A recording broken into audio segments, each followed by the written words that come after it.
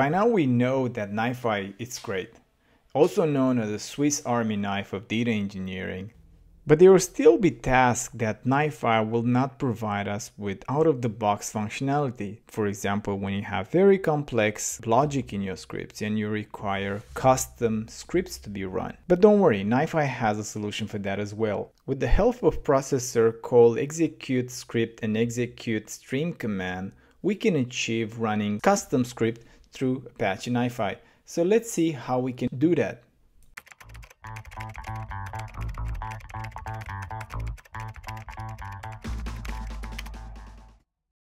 So the first thing you want to do, you want to jump onto the repo in the description and download all the resources we are going to use. So here we're going to have the scripts that are used for the ExecuteScript and the ExecuteStream, and then we have the templates. So make sure before you start watching the tutorial, you download all the resources. I'll put the link in the description. Now on the canvas, if you already downloaded and imported on your canvas the two templates that I have in my repo, let's go in the first one. So we're going to start with the ExecuteStream. So here we have a couple of examples, and you can see in the repo as well. We want to demonstrate how we can run a bash command, a Python script, a Java script, and a Ruby script. So let's talk about the ExecuteStreamCommand. What does the ExecuteStreamCommand do? So this particular processor executes an external command on the content of the flow file and creates a new flow file with the result of the command. Let's go over its properties. So if you see here, the first property is command argument strategy. How are the arguments going to be supplied? So in this option, I choose the arguments to be supplied via properties, or you can choose dynamic arguments, which will come as variables. Commands argument. So this is the command argument I am going to use. In this case, I'm executing this bash script that sits in this particular location. Make sure when you download the template that you change the location to fit your purpose in your particular use. My command that I'm going to use bash and then bash.sh. So if we're going to copy this location, go to my scripts folder, and I will run this, the exact same outcome I should have in NiFi. Let's go to the other option. Argument delimiter. So this is very important. This particular argument delimiter, it's when you have multiple arguments. So let's say I want to say bash 1, 2, 3. In this case, you see I have 4 arguments and I have them separated by a space. If I were to do this, separated by column, then my argument delimiter should be a column as well. So this is very important, otherwise your commands will fail. But since my argument delimiter is set to space, I'll set it back to space and remove the extra arguments. The output destination attribute. If I want the output of my command not to reside in the flow file content, but I want it as an attribute, then I'll have to put the attribute value that he will be set. Max attribute length. This refers if the attribute length should be higher than this value. This is the default max value. If the attribute is going to be larger, then you have to increase this. Otherwise, the attribute is going to be truncated. Let's go ahead and run the commands. I'll generate one flow file for this example and execute the first bash command. And if we observe here, the content, the attributes are not, obviously it's going to capture the execution error, and there's none. The execution status, which is 0, which is a good thing. And if we look at the body or the return, it's hello world. Now let's go and run the next command. In this case, we're going to run a Python command. Let's execute this once and let's go inside and see how it looks. Basically the same as the bash. The content of the, if we're going to do a cat on this Python, it's a simple print. One thing here to note, you have to have Python installed locally where the NiFi instance runs, otherwise it won't be able to run. So let's run this command as well and observe the output. There you go, hello from Python. So that's great. So far we got bash, we got Python, and now let's go and execute a Java command. The same command. The one catch here, you have to compile your code. So prior for me to run this particular example, you see here I have two Java files. One is the class and one is the compiled code. So if we look at the file itself before we compile it, this is pretty much my print hello. If we're gonna run this one, when we're gonna run it, we see we only run Java. I know this is confusing. I should have chosen a different name, but my class name is Java. That's what it ended up being. We can see what is the outcome. It's hello world. And if we look inside the print, hello world. Great. Now the final example, running Ruby. You have to have Ruby installed. Let's run the command. We look at the output and hello world from Ruby. If we're gonna go and check the script, very single liner, my type of code. Great, so this is how we run a streaming command. There are n use cases here, but in the same, be mindful that this particular processors, including the ExecuteStreamCommand, they are part of this group called restricted components. The administrator of NiFi should be aware when somebody is using restricted components, because the restricted components, they have the ability to run user-defined code, pretty much what we're demonstrating right now. The counterpart is they can alter the local host file system. I will be against running custom script, but when your hands are tied and there's no way around it, then you should be very careful. And you should address this with very tight ACL or security access policies. All right, next, let's move to the more exciting part of this tutorial, ExecuteScript. So the ExecuteScript command, it's a different command than ExecuteStreamCommand. Well, this particular ExecuteScript will accept an incoming flow, will execute the script on top of the flow and the process session.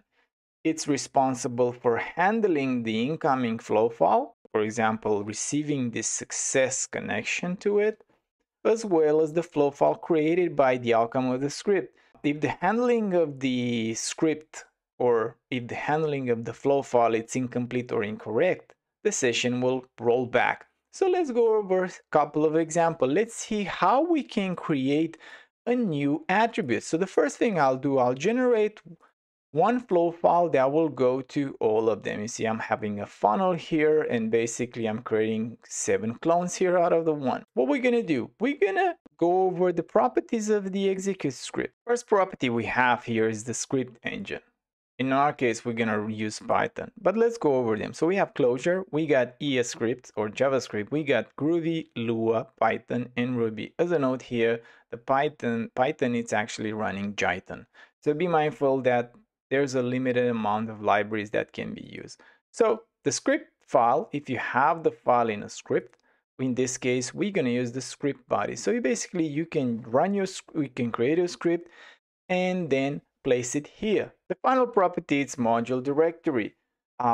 This would be a comma separated list of path and or directories that are required by your script to run, such as, let's say you want to import modules that they don't come with the default API. Let's go and look at the script body and see how this looks. Basically, what we're doing here, we're just going to take the incoming flow and we're going to add a new attribute called message with the value hello world. Let's apply this one and let's review before this that the attribute is not in the incoming queue, in the incoming flow file. So if we look at the attribute, there are no attributes called message. I have some default attributes here that I've set so I can demonstrate the next script. So let's run this once and let's look at the queue. Great, so we can see a new attribute was created with the value hello world. Let's go to the next example. Create a new attribute using existing incoming attribute. So what we're gonna do here, we're gonna take one of the attributes that we set previously, and we're gonna take this particular attribute called my attribute, we're gonna capture the value, and we're gonna concatenate it with some string. So you can see here I'm creating a new message and then generate a new attribute called message and attach the message, which is this particular created attribute. So let's run this one and let's look at the flow file. So we can see here the message, it's now having my attribute blah blah, which is the value of this particular my attribute updated. So that's how we update an incoming attribute. Next, let's go to the next example. Create multiple attributes from a list. This is a very, I would say this is a very used by me in particular script. This is an example. You have a list of attributes, a key value pair that you want to expose it to your flow file when the flow file starts. To give you a good example where I'm using this, I have a bunch of parameter store keys with particular values that are updated by my user, which I don't really want to know when they update it. And whenever the flow runs, he will go and pick always the latest.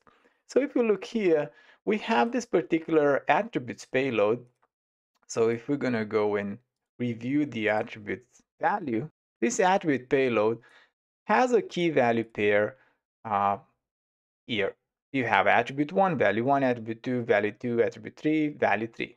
The script is gonna read it and then he's gonna set session attributes. So we use session put all attributes and we're gonna pass that attribute payload. We see here we're using JSON module for this one. So let's run it and let's see what happens. Review the flow file that it's in the queue. And you can see right now we have one attribute 1 with value 1, attribute 2, value 2, attribute 3, value 3. So this is very powerful. In most of my use cases, I use this. Sometimes I capture the parameter context value and I expose it as attributes so I can use it more dynamic and use the expression language out of the box functionality for that. So we talked about how we manage attributes. Now let's see how we can work with the flow content. In this example, we're going to override the flow content. What we're doing here, we're going to capture the incoming flow and we're going to override it with this particular string. So basically the incoming flow for this example, let's look at it before we're running it. It's a JSON body. So let's go ahead and run this one and look at the outcome. Let's review the list, the queue, and go to the view, and we can see that the incoming flow file content was a JSON, and now we have this particular string. So you can inject your logic, you can connect to multiple services and such, and have this done. Write to flow file content.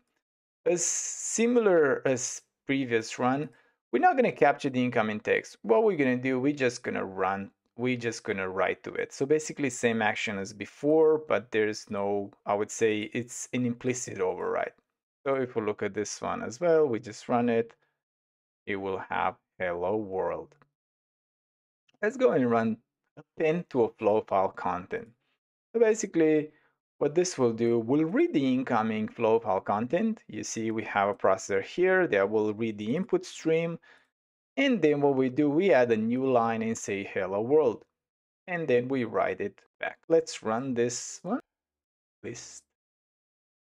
And you can see here, this is the default payload that comes from generate flow file, and we've appended this hello world string. How do we remove element and write it back? So in this example, what I do, I'm using that JSON payload that we had and using the JSON library, we're going to remove one element from it and then we're going to write it back without it. So in this case, what we're doing, we're just removing the key called name. So if you look at the payload, look at this queue, and what I'll do, our payload should remove this key called name and we should only have one. Many people say, yeah, we can use out of the box jolt or you can use JSON path. I know, but you know what? They will reach a point where you want to write more complex transformation and this is one way you can do it. So if you run this and we look at the list, let's view the content, you see we end up with a single key there. In our final example, we're gonna a more complex JSON file and we're gonna transform it into a comma separated file output. So if you see here, we have candidates and we have a list inside of them. So how can we accomplish this and only capture ID and candidate and then formatted the CSV. So let's run this once and let's look at the particular script, evaluate its content. So basically, first thing we're going to do, we're going to read the input stream. We're going to read it as JSON, and then we're going to have a for loop. What we're going to, on the for loop, we're going to append it to the output stream. And then at the end, we're going to write it to the flow file. So let's see what's the outcome of this. Let's list the queue, review, and there you go. We have a comma separated list of values. Let's review what we've done here. We saw how we can use ExecuteScript and ExecuteStreamCommand to run custom scripts in NiFi. I personally use it not very frequently, only when I have my hands tied. But you have to be mindful because these components are restricted. All right, so I hope you guys enjoyed this tutorial and you found this content useful. If so, give me a thumbs up, consider subscribing, and drop a comment.